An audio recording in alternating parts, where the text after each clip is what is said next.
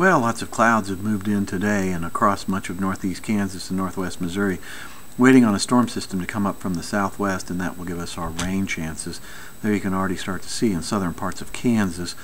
That will move in as we head towards tonight. I think the better chances for some snow will also be there as we head towards the afternoon hours of your Friday.